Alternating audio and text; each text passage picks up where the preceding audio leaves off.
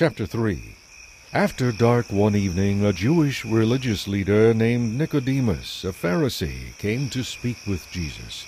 "Teacher," he said, "we all know that God has sent you to teach us. Your miraculous signs are proof enough that God is with you."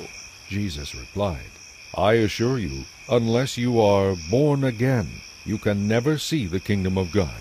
"What do you mean?" exclaimed Nicodemus. "How can an old man go back into his mother's womb and be born again?" Jesus replied, "The truth is, no one can enter the kingdom of God without being born of water and the Spirit.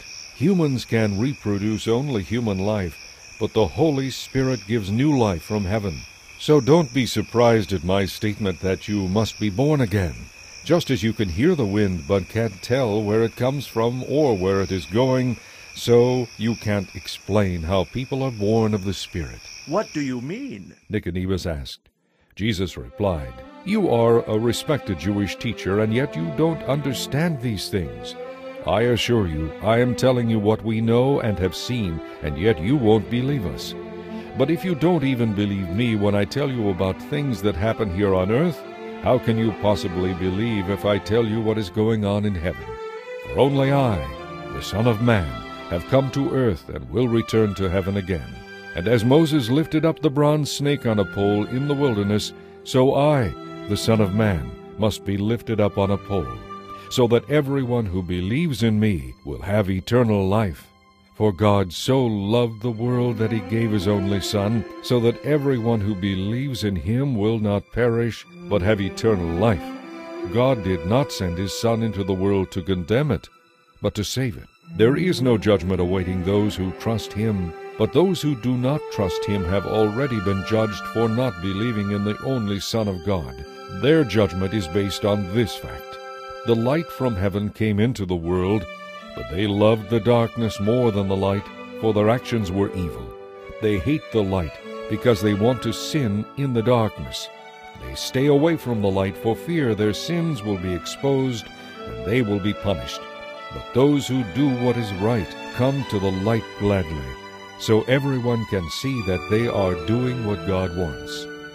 Afterward, Jesus and his disciples left Jerusalem, but they stayed in Judea for a while and baptized there. At this time John the Baptist was baptizing at Aenon near Salim, because there was plenty of water there, and people kept coming to him for baptism.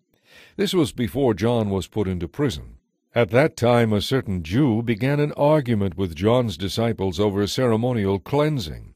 John's disciples came to him and said, "Teacher, the man you met on the other side of the Jordan River, the one you said was the Messiah, is also baptizing people, and everybody's going over there instead of coming here to us." John replied, God in heaven appoints each person's work. You yourselves know how plainly I told you that I am not the Messiah. I am here to prepare the way for him, that is all. The bride will go where the bridegroom is. A bridegroom's friend rejoices with him. I am the bridegroom's friend, and I am filled with joy at his success. He must become greater and greater, and I must become less and less. He has come from above and is greater than anyone else. I am of the earth, and my understanding is limited to the things of earth. But he has come from heaven. He tells what he has seen and heard. But how few believe what he tells them. Those who believe him discover that God is true, for he is sent by God. He speaks God's words, for God's Spirit is upon him without measure or limit. The Father loves his Son, and he has given him authority over everything. And all who believe in God's Son have eternal life. Those who don't obey the Son will never experience eternal life, but the wrath of God remains upon them.